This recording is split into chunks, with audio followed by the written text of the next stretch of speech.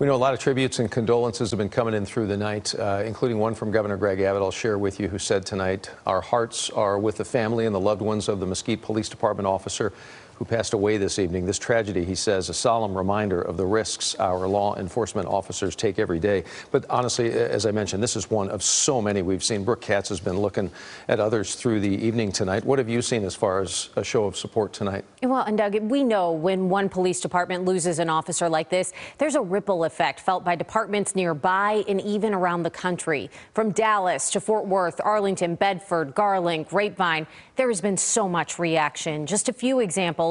Dallas PD tweeting out their thoughts and prayers go out to the family of the officer killed. "We stand by you," they said.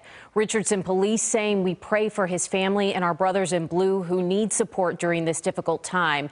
And Fort Worth Police Chief Neil Noakes saying, "Fort Worth PD stands ready for any support you may need."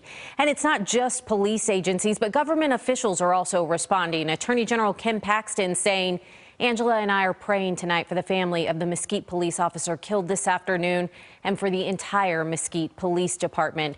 And Senator Ted Cruz sharing our link to our story, saying, "May his family and loved ones find comfort in this terrible and senseless tragedy."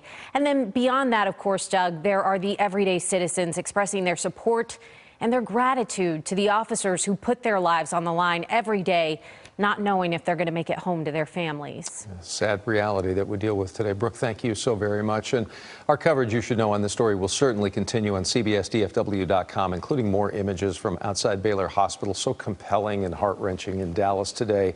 Dallas Medical Examiner's office as well, where officers from across North Texas gathered to support the Mesquite Police Department and a hurting family tonight.